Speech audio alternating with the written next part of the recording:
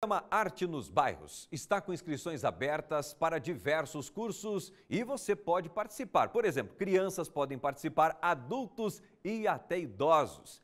O melhor de tudo isso é que não paga nada. Vamos ver?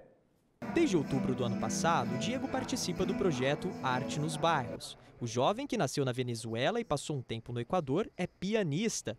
O amor pela música o levou a conhecer um novo instrumento, o violão.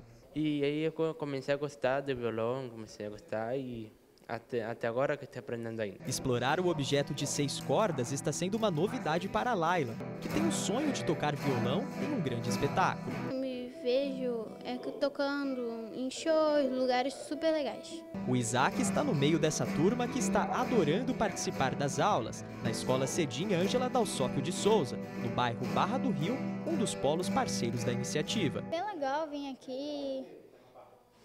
É legal tocar violão, estou aprendendo.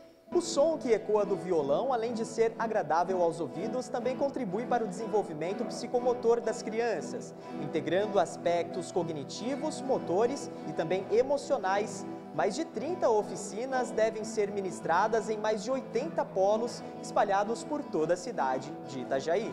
O programa da Fundação Cultural de Itajaí, Arte nos Bairros, já atendeu mais de 14 mil alunos, até mesmo na pandemia da Covid-19, quando as aulas aconteciam de maneira online.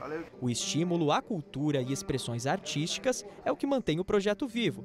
Diferentes cursos como artes visuais, dança, culturais afro-brasileiras, literatura e música, além de teatro e circo, são ofertados de maneira gratuita e para todas as idades. A música tem vários benefícios, né? Não só o cognitivo, né? De conseguir assimilar uma atividade subjetiva, mas que tenha muita matemática. Porque parece que não, mas a música tem muita matemática ali para se realizar, né? Como também a questão social, né? A música faz com que a criança aprenda melhor a conviver em grupo, a ouvir a opinião do outro, a trabalhar, a sincronizar o passo, né?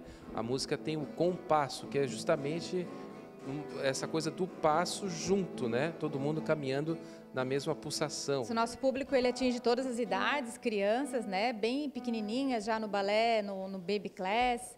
E a gente tem de novidade esse ano, nós temos com a oficina de guitarra, também no artesanato, a cultura popular, a oficina de macramê e uma série de outras. A lista é bem grande, né, de atividades e ela vai sendo incrementada também ao longo do ano. Conforme a nossa disponibilidade orçamentária e as demandas que vão surgindo, a gente vai acrescentando mais oficinas e mais professores. A estimativa do programa é que em 2023, 4 mil estudantes se integrem às oficinas.